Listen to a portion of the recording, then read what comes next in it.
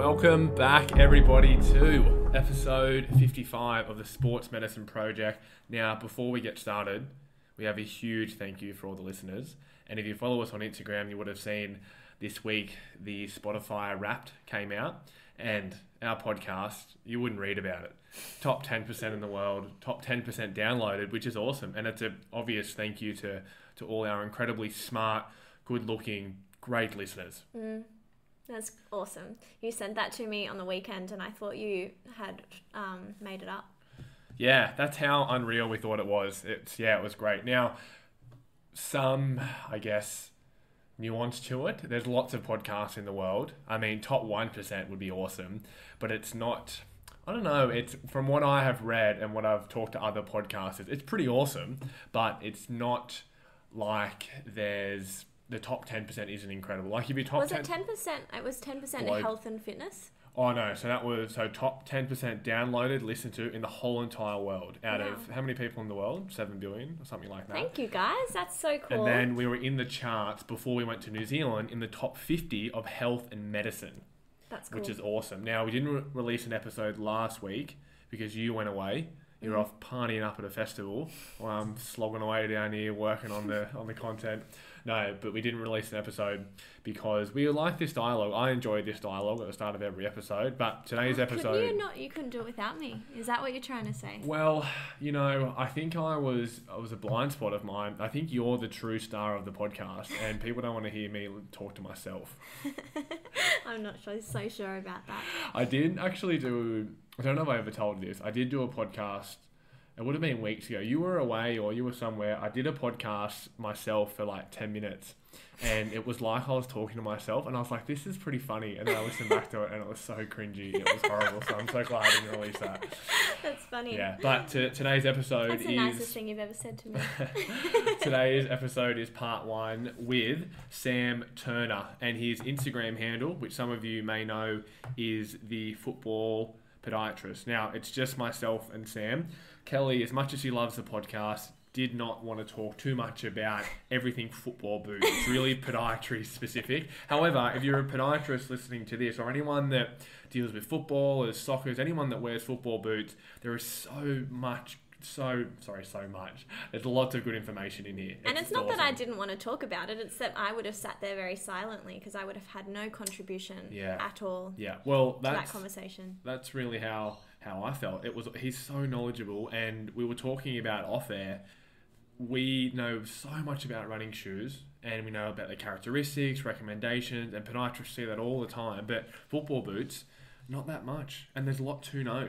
And there's lots of people that play field-based sports that need football boot recommendations, I would assume, from a podiatrist, right? Yeah, and we talk about sex-specific football boots as well. Interesting. The 2 biggest learnings I got were, and we've ordered one in the clinic, so thanks, Sam, is you can get this thing called a spot stretcher. So it's basically a tool that you can put into the football boot, and it's like a little circle and a little ball that goes into the circle, and you can spot stretch particular parts of the boot. So if someone's got a bunion, a toe deformity, anything abnormal within their foot, shouldn't say abnormal, anything that is abnormal in comparison to what the footwear companies would call abnormal, you can stretch it. So in my case, I've got like a little tailor's bunion, so my 5th MPJ, it's a little bit prominent on that side, so I could stretch it on the boot so it doesn't rub. I feel like that's so necessary because footy boots just in general are so narrow, aren't they? And they're made to be. And for a lot of podiatrists that deal with, and the common scenario that I work with football boots the most, you know, we see some of the elite players here in Newcastle, but way more I'm dealing with football boots in kids and kids with severs is the most where I'm dealing with. And we're trying to fit, you know, soft inner soles and heel lifts and compression and things, and maybe we can spot stretch the little heel counters. Yeah, be awesome. I haven't seen a case, it's because footy season's obviously finished, but I haven't seen a case since I've had it, but I'm keen. What are you smiling about? Your eyes are just so big and excited. Because it's cool. This is why I love talking to people, because can you imagine, and this is what I imagine when I go to sleep every night, that little nugget of information that you don't even know you don't know. There might be 400 podiatrists that might go, great, that's pretty cool. 100 podiatrists might get it, and then 50 podiatrists might use it with 4 patients each. That's 200 patients a year who will be now hopefully pain-free. because of some conversation that I had with Sam. That's cool. That is cool. It is really, really cool. But it's awesome. It's awesome. And this is part 1, part 2, obviously, next week. But let's get to the more important stuff. Highs and lows, and new segment, reflection. And a couple of little topics I want to get your opinion on. Some things I heard this week from quite a prominent podcast, and some of the claims that they were making. Not claims, just a couple of things they said in passing, which I wanted to get your opinion on. Okay. Is there a question? No.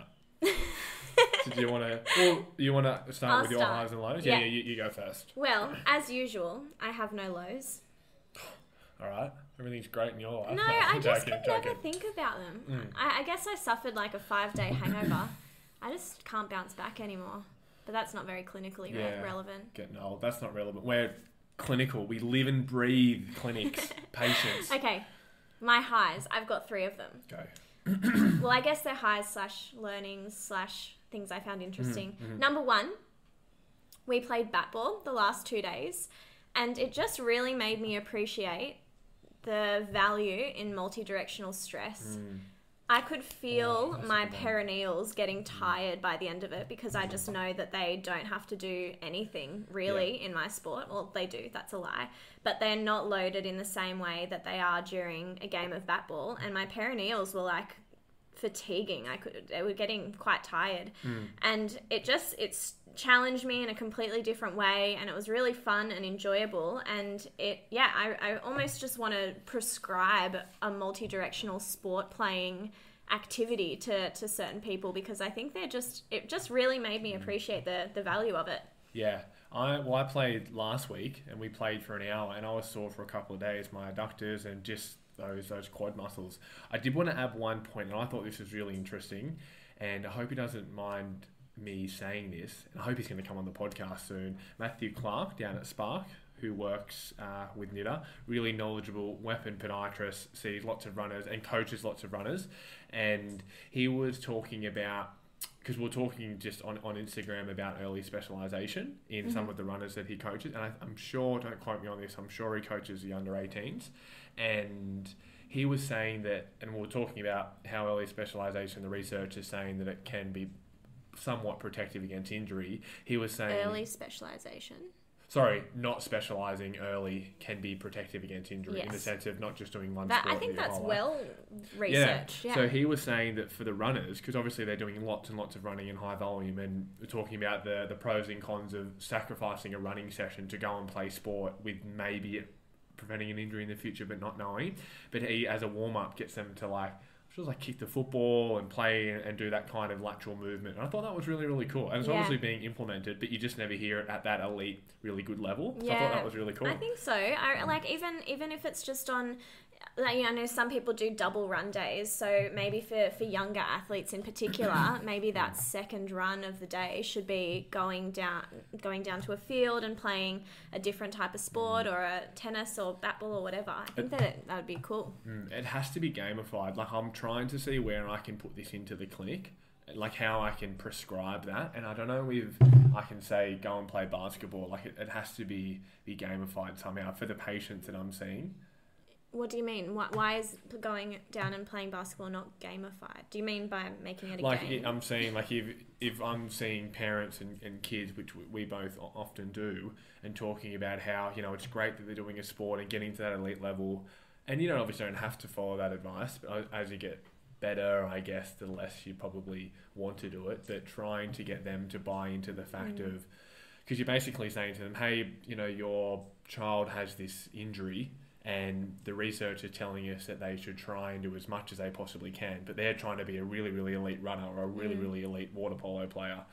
So just trying to, how do you get them to buy in to have their child and then be like, oh, all right, they need to do other sport? I guess would be tricky. Were we talking about this last podcast? No. I'm pretty sure we were talking about something pretty similar. No way. Because we were. Because I remember I said, how much is enough? Do you think PE at school is enough multi-directional stress in their week? Or do you think they need to actually play it as a sport as well? What's the adequate amount of volume? We already spoke about this. What's the dosage? Yes. Yeah, okay. Well, cool. We can speak about it again. Repetition creates. Clearly, we don't listen to our own podcasts. Yeah, that is a good question. But I wonder, how do you get them to buy in? Because seems to be pretty clear. Yeah, I think so. Yeah, and just saying, go down and kick the soccer ball, like. And I think it sets you up for other skills too. Yeah, definitely. Cool. Good. So my second high of the week was, while I was away while we were in New Zealand, a couple of patients saw some of my other colleagues in the clinic, and it was just really cool to see, similar messages that I had been repeating to those patients being reiterated, and to give some context, these are more chronic injuries or patients that I've been seeing for a while, and with some of them in particular, it felt as though certain messages had been from my end repeated quite a few times, and maybe it hadn't been absorbed as well as I would have hoped. Mm-hmm. So they saw another colleague of mine while I was away, and the same message was reinforced through their opinion or their assessment of them. And hopefully it's sort of, better reinforced, and the patient maybe better understands why it's being recommended. And it just made me realise that maybe sometimes there's value in referring patients to either a colleague or another health professional for that same reason. If it feels like you're kind of going around in circles giving the same advice and it might not be sort of taken in as well as you would hope, then maybe it just needs to come from someone else to try and say it again. Because I just thought that was really cool to see and hear and sort of get that feedback there's certainly value in that. Yeah, that's really, really good advice. And especially, and even us being maybe in the middle part of our career, probably still in the early stages, definitely. And I still do the same thing and working with Justin, getting his opinion and eyes, and it's really valuable having them next door. And I used to be so embarrassed as a clinician when you're like, I just want to go out and grab someone, can they come have a look? I just want to confirm them. Now I'm like, hey, this doesn't really fit into any box. I'm just going to go grab my other colleague and have a look. Is that okay? And I've done that. I've gone out and speak to the doctors. It's really, really good. And I seem to think patients value it. But great and I think it's relevant in like that early diagnostic stage, but also, as I mentioned, like later on when they are a long-standing patient and maybe what you're saying just doesn't sink in because you've been seeing them for so long, just for it to come from someone else. What about what we were talking about? Like we went for a run this morning and we were chatting about like this exact topic, and I do wonder how different the same information is coming from the archetypes of clinicians. And we'll say 4 archetypes of a young new grad female, a young new grad male, an older male and an older female. Like the tone, the stature, I think I don't know if there's any research on it, and it's only just come into my mind then to actually look for some research on that. Yeah. Because we were talking about that, like it's just different. And like even, I don't know how you would... I want to try and approach it in a nice way. I just don't know. No, 100%. When I first graduated, the amount of patients that I had, and typically it was probably the more middle-aged group of patients asking me how old I was out of control. Like every second patient, I reckon, would ask me how old I am. I don't get that so much anymore, maybe because I'm finally starting to look a bit older. But I don't think you've changed that much. Yeah, I don't know. Maybe it's because I wasn't as confident back then as I am now. I don't know, but it was regular. In comparison, I never got asked that at all. And I'm obviously I'm 6', 195 centimeters, 100 kilo. Like I'm a bigger guy. I don't know if I look older, but I think you do. It's interesting. I wonder how, and it seems patients have sex-specific clinicians they want to see as well. Yeah, so definitely. I wonder how the delivery is. But that's an interesting topic. Let's make a note to look for some research on that. My last high is that I have started running coaching with Femi. Yeah. So I'm getting coached by Lydia, and I'm just really excited Lydia O'Donnell, that is. I'm really excited to learn and just be able to, follow the program that's been set for me and try and get some really good runs for next year. First one, 5K under 20 minutes. Yeah. That's the first goal, which is cool. Yeah, easily I'm achievable. looking forward to that. Yeah, and any lows? No lows. Any reflection points? And you just threw me on the spot with that one. You didn't even mention no. You can say no. Reflection points. Yeah, you go first and I'll think about it while you talk. All right. Well, I'll start with my highs and lows. Highs for me this week after coming back from New Zealand, had a lot of time to myself to read without any service on my phone, listen to a lot of audiobooks, and a lot of audiobooks on conversation and human interaction.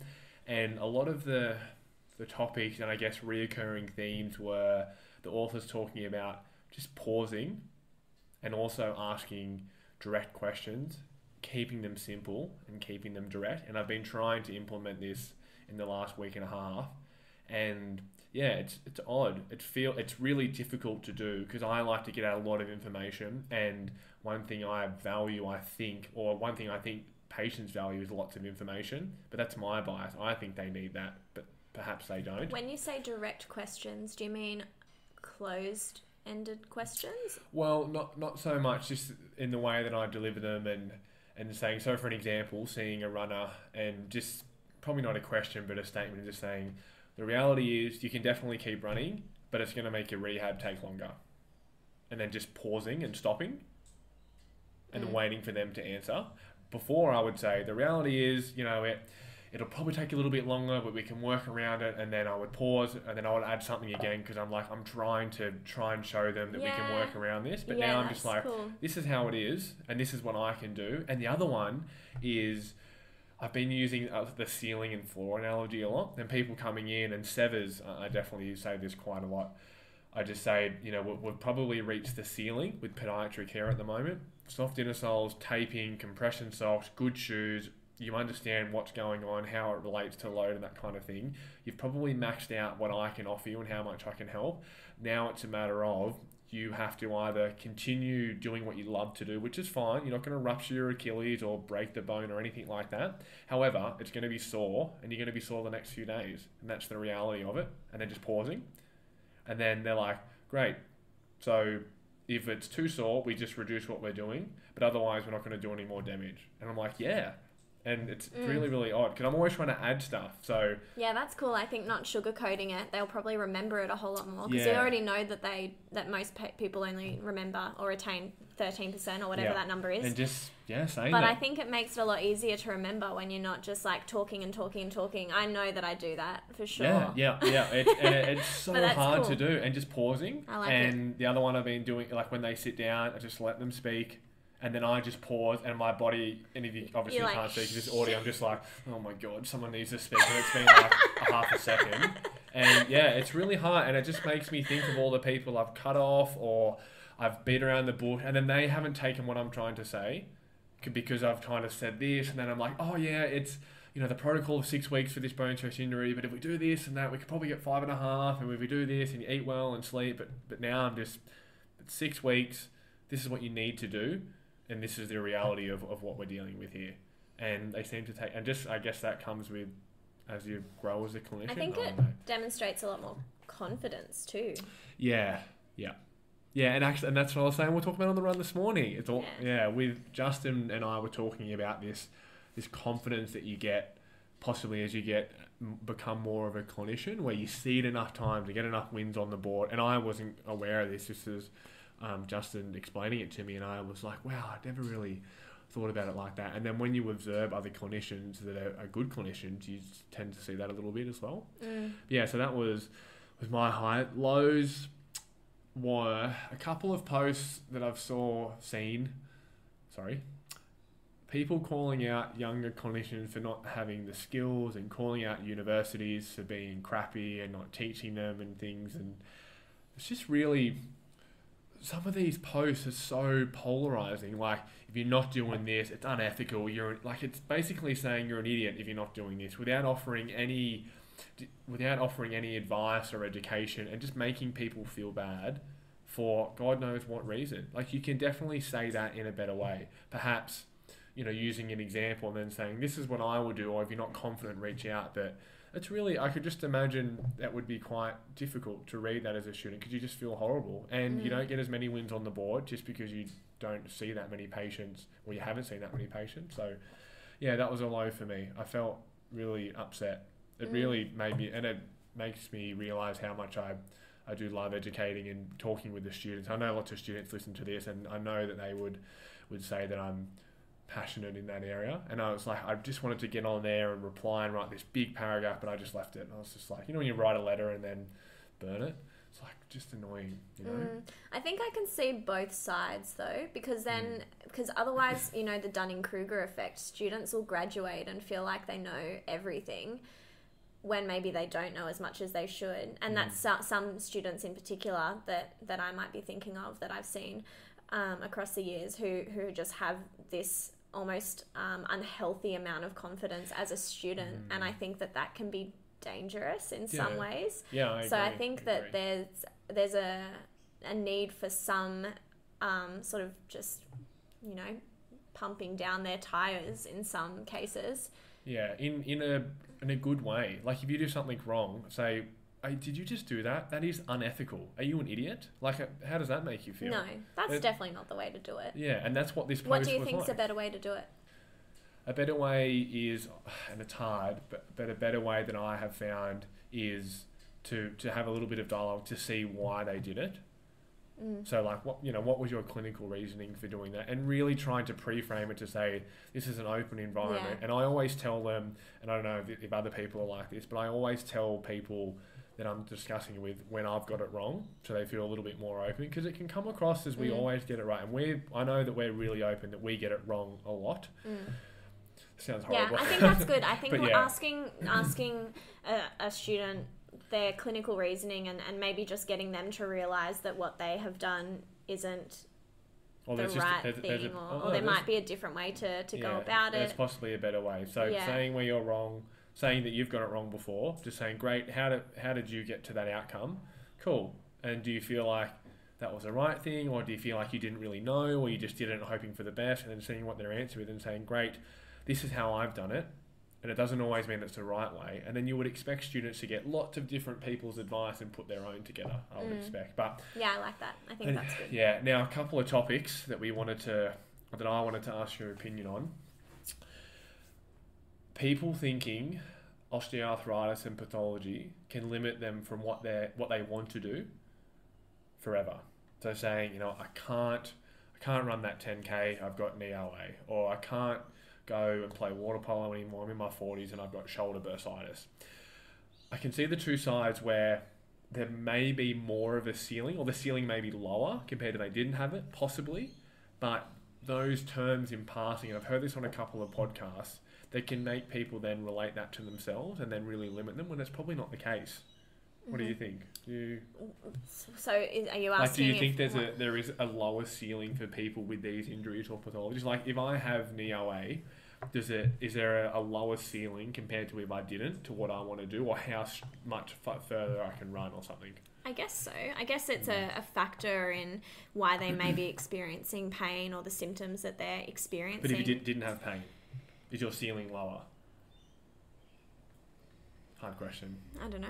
Yeah. Yeah, I don't know.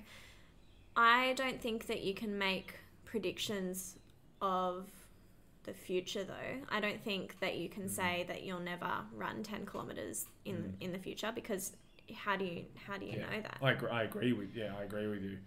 I do think that pathology is a factor in why people may experience pain or symptoms of some sort. Definitely. And therefore, I guess it could be a limiter for them achieving their goals, or they might need to work a little bit harder or put some different strategies in place to minimize the risk of it becoming a problem. Yeah. I don't know. Does that answer your question? Yeah, I just wanted, I hear these little passing comments, and I know people are just making them, they just say it without even thinking of it. I don't know why my antennas seem to stick up for that kind of thing. Like, I can't do that race, I've got knee OA, or just that language. I think that that's like it's so common to hear that in society too. Like, it's a social construct, really, and then it just sort of bleeds through conversations in that, I guess, that demographic of people that are experiencing those problems. So one person hears it, and then it's a domino effect. The next person hears it, the next person hears it, the next person hears it. So I think us offering our best advice, or just questioning why they think that they know the future is the only way that that's going to change. The other one, footwear and MTSS heard this a couple of times. We can be pretty confident to say that MTSS, or medial tibial stress syndrome, and simply, an imbalance with bone turnover, the bone's not able to get stronger in comparison to how much load it's getting. Shoes don't do anything but change somewhat the load going through there. It doesn't make the bone stronger. Isn't like a higher navicular drop a risk factor, or an overpronation or something like that a risk factor for MTSS? Navicular drop and drift. Actually, no, I think it's only the navicular drop is. Pronation's different. Okay. Pronation in the terms is talar inversion, plantar flexion, and something else. So then if that's true, then wouldn't footwear have some role? Yeah, I guess it depends on what footwear does. Does it reduce the rate of pronation? Does it reduce the end range of the pronatory moment you can get to? Well, think about someone wearing a Nike Vaporfly compared to wearing a Brooks Ghost. I think that could be different. It's definitely a factor, but I hear a lot of people jump to they've changed their shoes, or I've got shin splints, I've got MTSS, and people that one of their first or couple of responses, have you played around with shoes, wear a more supportive shoe, and it's like that can be good, but that's like 7th or 8th down the list. But it's easy. Would you not agree? I know that when I've had shin pain, the first thing that I've easily tried is just wearing a more stable footwear. Yeah, in combination with other things. Yeah. But that shouldn't be first line, I don't think. But I guess you're saying if it's easy. Yeah, I mean, reducing someone's load, obviously, is going to be the first thing that you're going to do. And getting them stronger and seeing what other factors are But strength involved. doesn't happen as quickly as changing someone's shoes would, and especially if they've got shoes already sitting at home that they could opt between. Yeah, I guess so. I would like to, and you've definitely made me think about that one.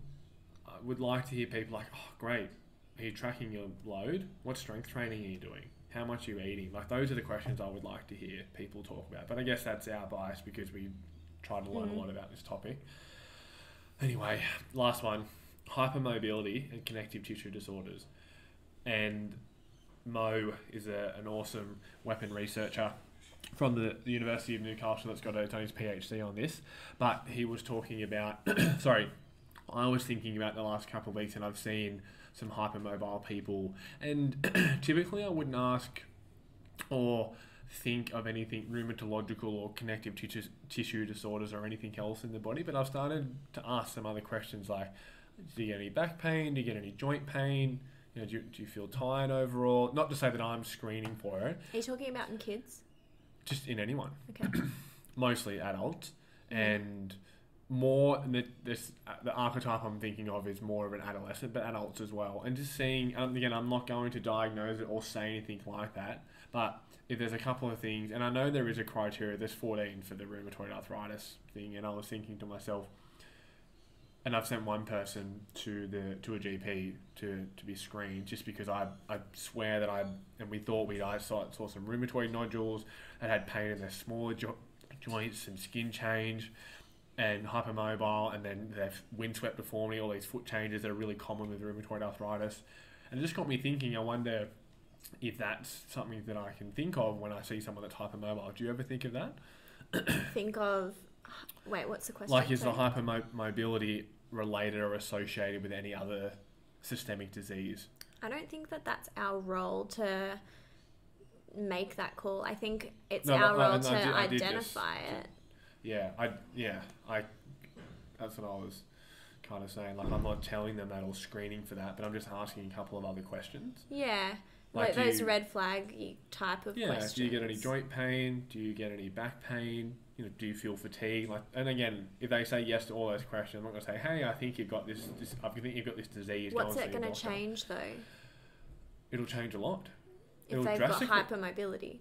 No. So if someone's coming in with hypermobility, right, I'm asking other questions around not to rule in or out, but to maybe pique my interest to see. And I'm thinking, imagine a funnel. If they answer yes to all these questions, I'm a little bit more suspicious that there could be something else going. And I might say, have you ever had a blood test from your GP? So are you talking about ruling out inflammatory disorders? Any kind of systemic disease, whether it be rheumatological, whether it be what's the other one? What is the other brand? Like connective tissue disorders. What does that fit into? Rheumatological? No, connective tissue would be Yeah. more. And I got that from reading that physio magazine. Ehlers-Danlos syndrome, all those disorders have hypermobility as a really prominent factor. And again, not to say that it's 0.1%, and it might be out of all the 500 patients I see with hypermobility, one might have something. But I just thought of that could be something that I could maybe get better at. What do you think? I'm obviously not diagnosing it, and you're looking at me like you're thinking that I'm going, hey, you've got this going on because your foot's floppy. I'm not saying anything like that. I'm just thinking, what other systemic red or flags that are popping out to me that I could possibly help this patient? Yeah, I'm just thinking big inflammatory questions for me that I ask is obviously night pain and pain that is worse sort of first thing in the morning but doesn't necessarily calm down as quickly as something like osteoarthritis might. But then the other thing that I was thinking of is if someone has a hypermobility disorder. Yep. I don't know what I was thinking. You're just thinking they could just be hypermobile. They could, yeah. Like, do you want to send them through the whole rigmarole of tests and I don't know, I guess you do if it's related to their pain and symptoms. You can hear me speaking, can't you? I can. I'm still not entirely sure of your question. So if someone comes into the clinic and if someone comes in and their foot is floppy, yes, I'm not sending them for rheumatological screening. I'm not saying to the doctor, this person needs blood test. I'm not saying that to the patient. What I'm saying is, if I identify someone based off the Baton score, they are hypermobile, that might precede me to ask more questions, delve a little bit more deeper into the possibility that they may have something going on, compared to if they don't have a flexible foot, a really hypermobile foot.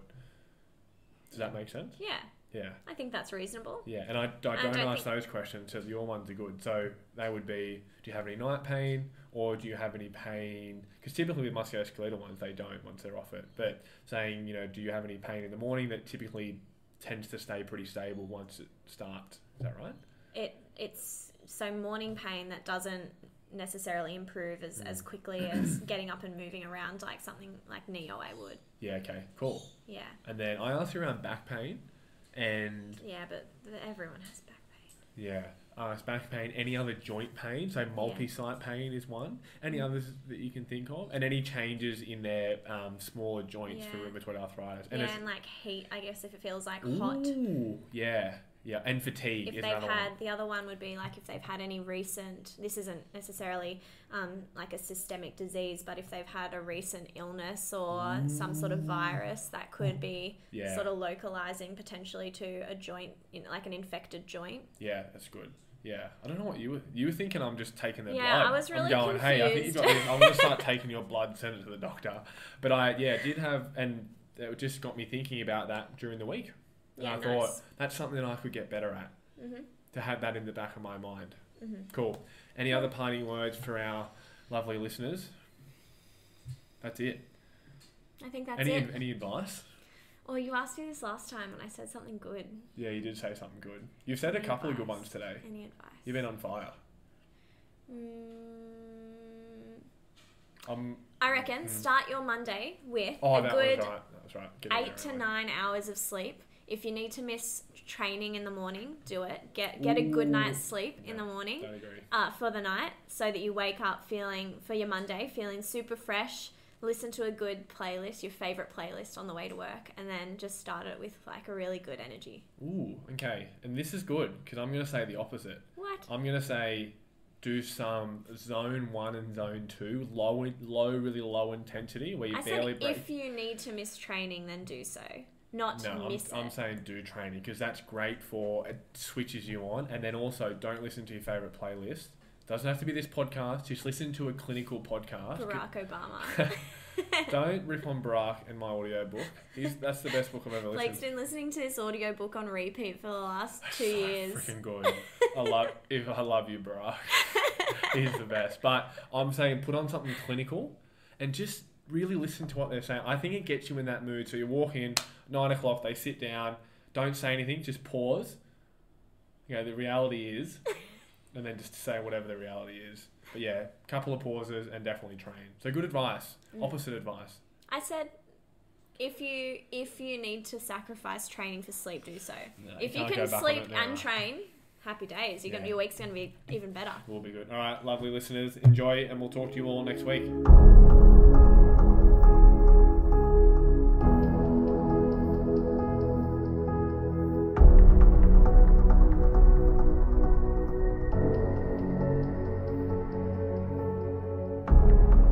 Alrighty, welcome back everybody to another episode of your favourite podcast, the Sports Medicine Project. Now, we have a very special guest. I mean, we always have a special guest, but we've got Sam Turner here. Now, to quickly plug his incredible Instagram page, That Football Podiatrist, and you guessed probably what we're going to be talking about.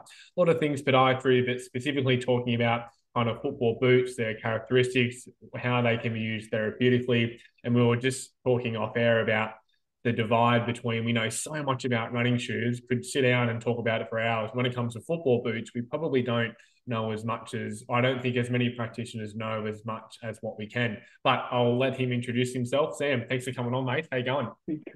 Good, thanks, Blake. Thanks for having me on. How's it up in Newey? Mate, it's pretty nice. It's a Saturday we're recording this. It's a bloody nice day outside, but I don't care what the weather looks like because we're talking podiatry, so I'd rather be doing this. Nah, fair enough, mate. Fair enough. Whereabouts are you? You're down south. Yeah, so I'm based in North Melbourne, in just a kilometre out of the CBD, in a nice little sports physio clinic. So I'm the sole podiatrist here, but I'm surrounded by 7 pretty fantastic physios who give me a pretty good rap and a bit of support when I need it. Yeah, very nice. And well, I mean, we're talking off air, but for the listeners, what's been kind of your story and transition? Because you're a bit of an outsider for the listeners. You haven't been a podiatrist. You didn't, go to bed at night when you were 2 years old dreaming of becoming a podiatrist. No, that didn't come until a bit later. So my background is I'm a P&O. So yeah, trained prosthetist and orthotist, and that was probably about 10 years ago, which took me over to up into Newcastle, as well as up into Sydney for my first gig, having a look at more so that spinal orthotics component, so making custom spinal jackets and working in a pretty acute spinal setting. So completely different to feet and ankles and lower limb parts. There was that bit. But I went over to New Zealand for an opportunity. I needed a bit of a change from Melbourne, and I was young and you can have a bit of fun overseas. And I ended up in a place called Hamilton in New Zealand. And I was working with an orthotics company there, again, doing spinal components, but I was given the task of helping to run a high-risk foot clinic and a rheumatoid clinic, and started being introduced to the local pods there, which was pretty amazing. So a lot of wound care, but having a look at how the podiatric aspect works with it and how we tie in.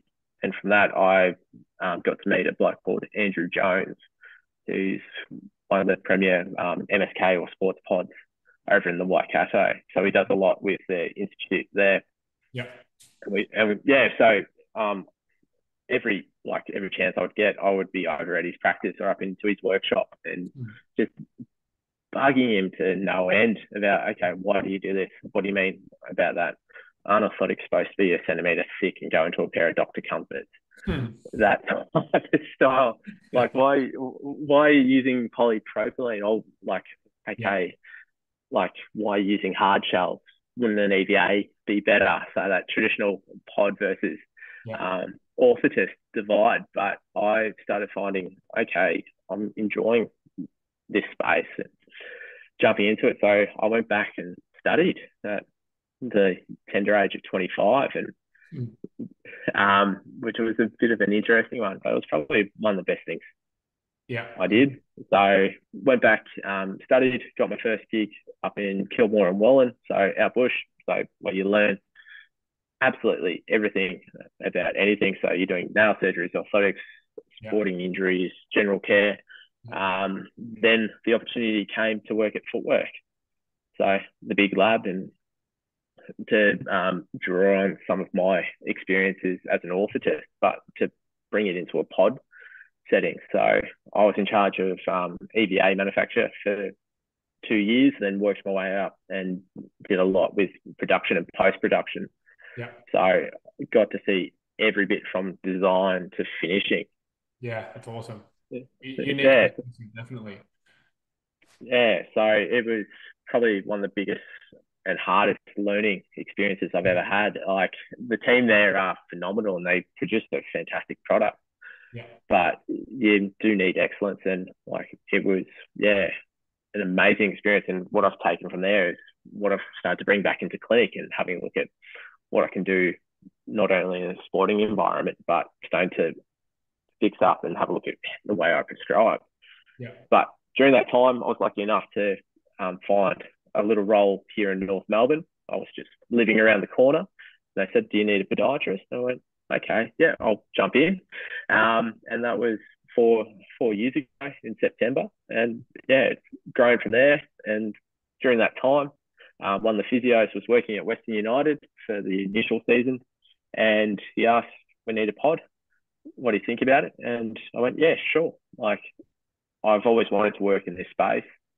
And from there, I went, I actually don't know a lot about football. I don't know a lot about soccer. I played Aussie rules as a kid, but this little area is a gap in my knowledge. Yeah. If I'm going to be working with professionals, I need to know everything there is to know about it, if not more. And part of that is learning about football boots. That's probably where I'm at the moment, or learning about that football aspect. And it's probably an area that over the past 10 years has grown a lot of traction. But the literature behind it, if you do a quick look, hasn't necessarily been there, but always been sporadic. Yeah. Yeah. So that's where I am at the moment, looking at football boots, dealing with Western United. Unfortunately, it's a bit of a rough season after winning the championship last year, which was phenomenal. But but it brought me into like local sporting clubs or NPL one clubs down here, but even into some of more of our Aussie rules teams. Like, we're finding that the importance of having the right boot is it's important through there. It's part of the tool of the trade, just like running shoes for runners.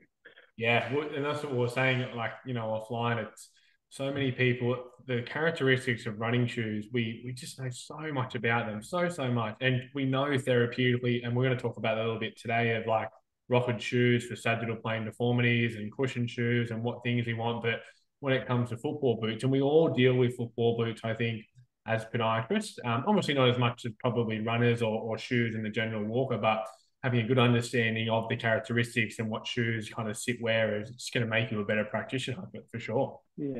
Yeah, and that's a big thing. Like Aussie rules and soccer are two of the fastest growing sports in the country, and I think rugby league. I have to distinguish rugby league and rugby union for everything, but that's still having the growth. Like, we're seeing park footballers to semi-elite players through there.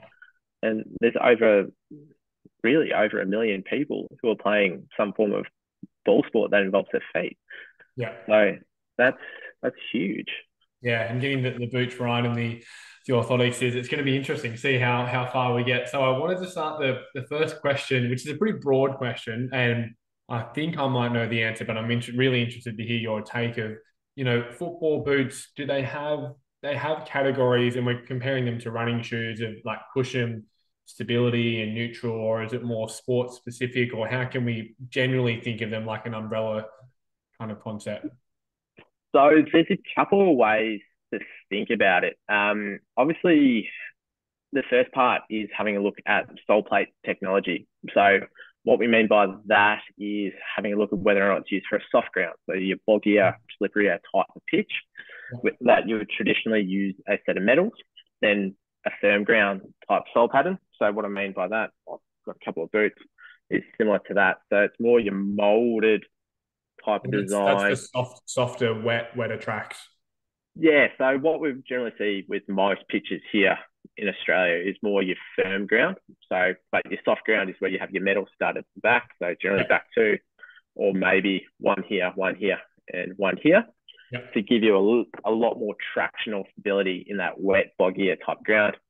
But the most common one is probably more of a firm ground. So like your traditional pitch that we'd see, that's got a bit more hardness to it.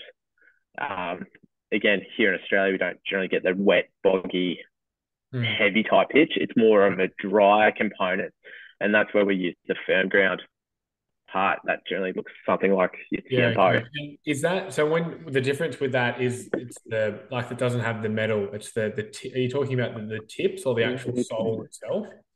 So more so the tips, so that actual stud type pattern.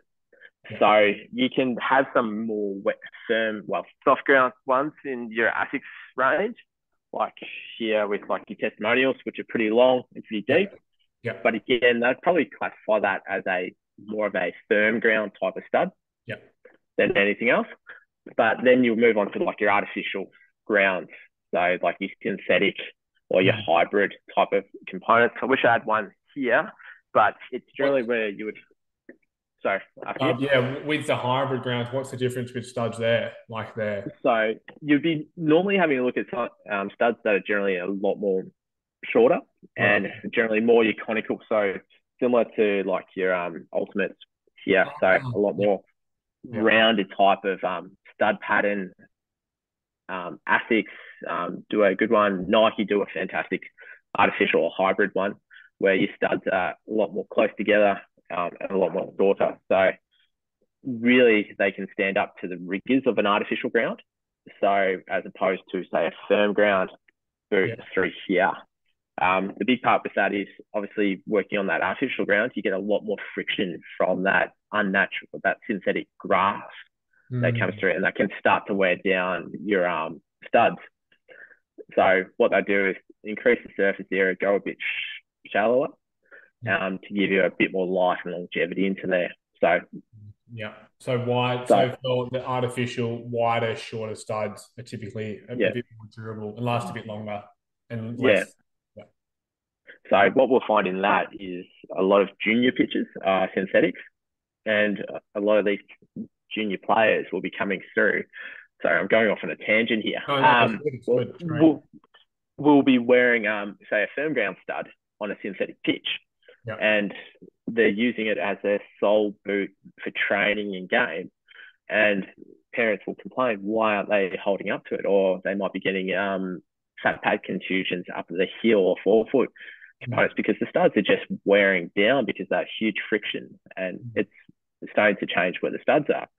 So instead of saying, okay, when not playing on grass, like a natural turf, we're more so going to be playing on a synthetic. That's probably a big thing. So that's probably the first part, is having a look at what your stud or your sole, what we call a sole plate. So this section here. Bottom. That planter surface. So there's a couple other subcategories which are like hard ground, which are more so played on gravel.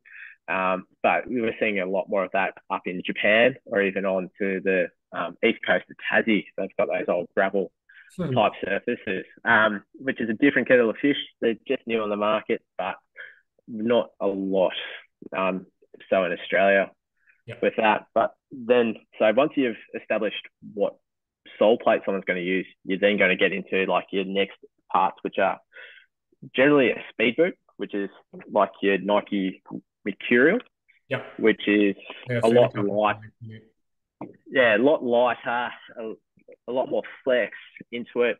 That generally doesn't have a lot of structure to that boot. So these are generally for your faster, speedier type of players. They're generally a striker or a winger.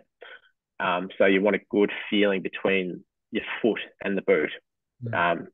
Because they do go a bit lighter and a bit more deconstructed in some parts, you do forfeit a bit of your cushion or your bit of your comfort features Yeah. that you'd normally see. So yeah, that little one is the speed silo. So your Mercurial's a big one in that space, or your New Balance Furon is another one that you might see. Yeah. So these are probably the most common one I would see. Yeah. Yeah. They're a lot lighter. All your favourite players wear something similar to this. Like, was it Ronaldo has just released his CR7 variety of that, and they look absolutely beautiful. Oh, good. Blue and white motif, and like, of course, they come down with your lesser models, but like you have a junior academy type of model into there. But probably that's a big one into your speed. Your next one is what we call maybe a touch boot or a control boot. So often that's characterized by your addition to like ribbing or texture onto your top. So you can see here, this is an Adidas Predator, how it's got that component into here. So it gives you a little bit more grip onto the ball, a little bit more control. So often we'll see this with like a midfielder, say who wants to do a little bit more dribbling, wants to have a little bit more contact with the ball. Sometimes they'll come with a little bit of an instep pad or a little bit more structure into this area. I'll often see these. That's got more structure to it. Yeah. So I'm like thinking like therapeutic and pathology wise, like, people with midfoot injuries, navicular issues, that kind of thing. Like, do they tend to work a little bit better because they're more?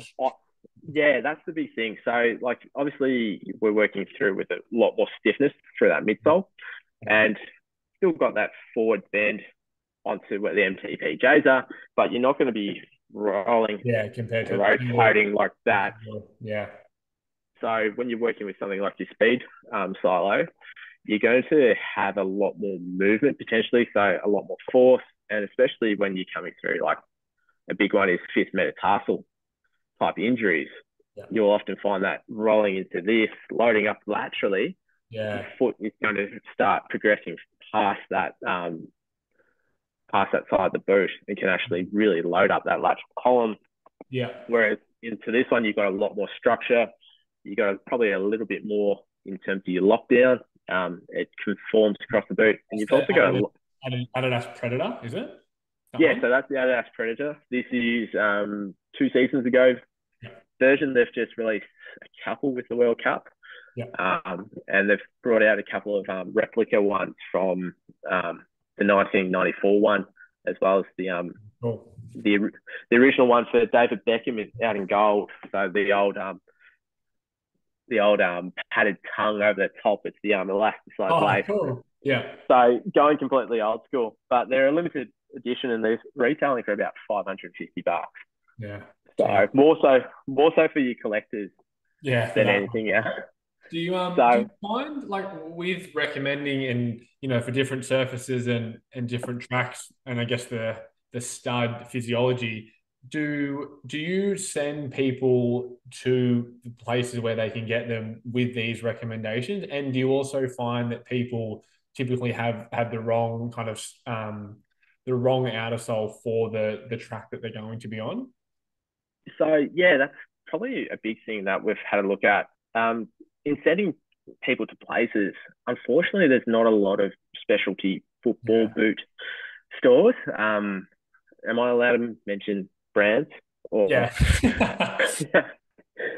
So, like, if you send someone to like your local Rebel store, like they're going to rock up and they say, "I've seen this boot. I want this boot, such and such. Where's this boot? It's a firm ground, but I don't care. I just want to try it on. Sort of fits, but that's what I want it to do." So I'll find in doing that, it's a bit hard for someone to go to a shop and say, "I want to try this on." And the other thing is there's generally not any stock anymore. But we're lucky here in Australia, down in Melbourne, we've got 2 fantastic stores. One's Ultra Football, which is a specialty football boot store. They get you to try on the boot. You can have a kick, you can have a run around, and you can find out what works for you. The other one's SPT Football, and they specialise in this. As to going through, I want you to have a look at this, this, and this. It's probably a hard part in terms of education, because again, these places want to sell football boots. Yeah. and they want to put someone into a boot that the player will want, rather than say, as a podiatrist, I recommend you go into a Tiempo, as opposed to your mercurial. And that's probably the hard part, and that's what I've been trying to work with Ultra, is saying, okay, let's set up this referral pathway, similar to like your specialty running shoe store.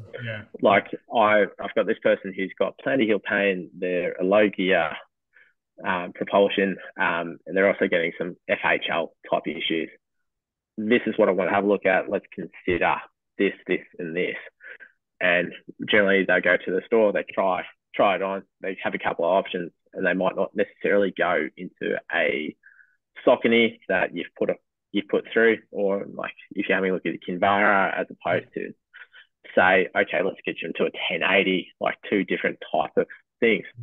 That's probably the hard part at the moment, that you can't really say, I want you to try this one, and go like, oh yeah, like you're in a pair of Tiempos, but you might be needing a New Balance 442, which is a more comfort type boot, which this is.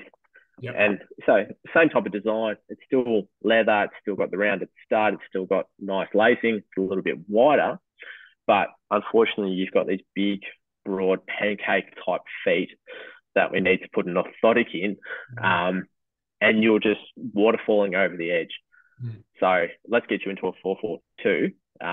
So same type of design, but we can start fitting in a device, or we can fit in a 4-foot varus valgus wedge. So short answer to that, it's a work in progress. But again, what I've got people trying to do is build up a really good relationship with these stores that sell football boots, and say, okay, what are we having a look at? This is what I'd like to have a look at, and working on a bit of education with the sales staff. And I'm lucky that. Sorry, what do you find how do people go ordering online? Like, is that ever an option for parents and things? I'm thinking, and the case in my head is like, kids with severs, and they've got football boots, and we're trying to get the right football boot, but they can't find the right size and type. Like, is ordering online an option? In this case, so like everything, it's always fraught with danger in some of those parts where, like, if you do order it, it's a bit hard to gauge how someone's going to behave, but there's generally a pretty good rule of thumb. Like, we go for not your most aggressive type of boot. So you wouldn't say with someone with severs, you probably wouldn't put them into something that's really aggressive, not a lot of cushion through the back. You might be worthwhile going into, say, more your comfort style boot, which has got, like, you can heat it, you can push it through. It's a little bit more cushioned through there. It's got a bit of extra depth into that space. And again, like, same parts when, like, I don't know about you, when you're referring someone for shoes, you want them to fit these features. I want adequate room in the toe box. So something like a New Balance 860 is something, I want something with appropriate lockdown. So I want something with laces. I want something that's not too rigid onto that heel counter. So something like that, where I'm having to push in, might just be digging into that, and I'll say, let's go for this. And you can generally get a marked down version for generally $90, because the design hasn't changed too much. So so I'd rather someone try them on, but if it's not the case, it's about, okay, these are my go-tos. Nike, like, I want you to have a look at this, and this, and go from there. What do you find for people with just wide feet? Like, we're talking just wide 4-foot, flexible 4-foot, lots of splaying. Like, what do you do for them? What do you recommend? Like, we have patients all the time, and Justin was saying he had someone yesterday, and it's just hard to know what's going to be best fitting for them, because they've tried everything else and it's too much, let alone, and this is without fitting a device in there, just having it standard. So these are the big things. Was it Katrine Krieger, who works a lot with us, had a look at in terms of comfort for people inside boots, and what they found over a 90-minute match simulation with boots in perceived comfort was that the difference was almost negligible in terms of that period of time. So, like, in a pair of runners, we might be walking around in them. We might go for a jog. We might wear them for coffee, and we're in them as a long-term thing. We might be in them for 8 hours, whereas in a football context, we might only be in them for 30 minutes or 60 minutes or 90 minutes over a full game. And you can potentially get away with something a little bit tighter. And that's the big part with most of these players. They want to have that feeling of tightness or snugness so they can get adequate touch.